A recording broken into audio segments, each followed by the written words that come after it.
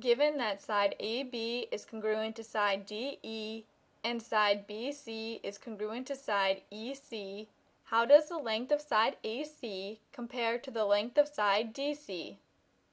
In this problem, you are given that side AB is congruent to side DE and side BC is congruent to side EC.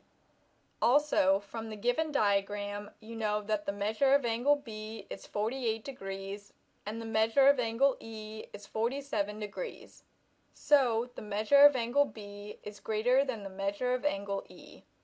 Therefore, two sides of triangle ABC are congruent to two sides of triangle DEC, and the included angle of triangle ABC is larger. Now, the hinge theorem states that if two sides of one triangle are congruent to two sides of another triangle, and the included angle of the first is larger than the included angle of the second, then the third side of the first is longer than the third side of the second. So, by the hinge theorem, the length of side AC is greater than the length of side DC.